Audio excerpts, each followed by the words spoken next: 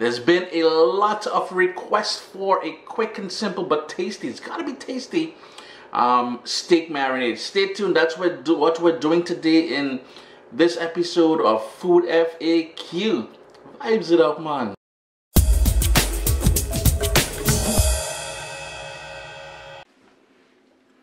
And here I have a hanger steak which I'll be marinating.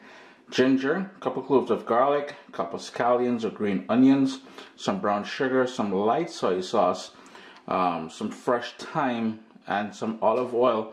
I'll also go in with some black pepper. You don't need anything more than that.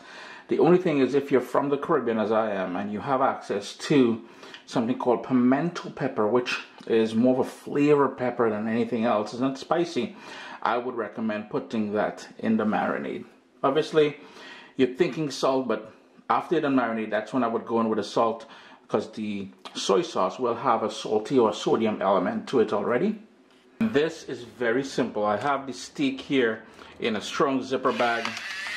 We're gonna go in with some black pepper. Use as much as you can handle.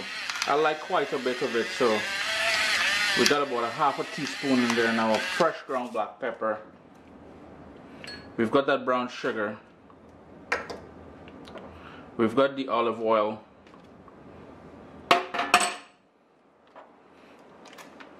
That soy sauce.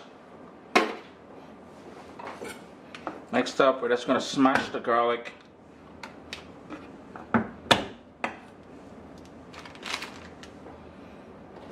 We've got the scallions. I'm just going to cut the tips off there. Give it a chop chop.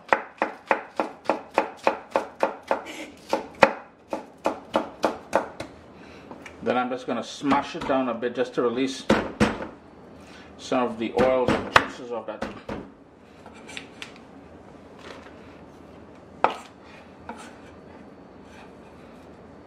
Next up, I'm going to go in with a dried, well, that's fresh thyme.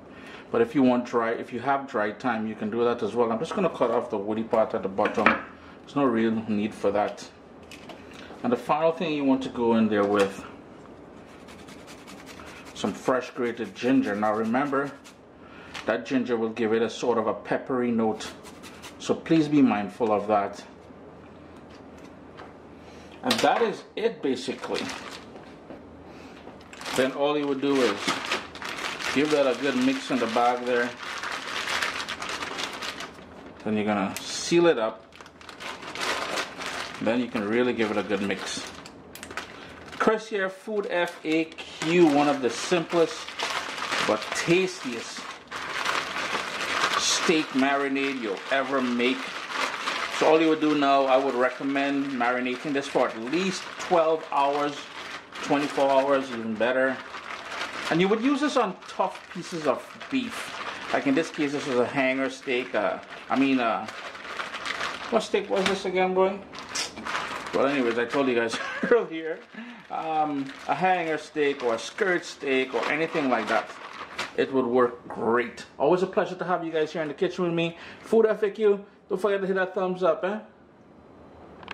What's up, soldiers? Don't forget to click subscribe. If you've already clicked subscribe, hit that bell notification thing. I want to all you missing out on the new videos, man. Come on, click.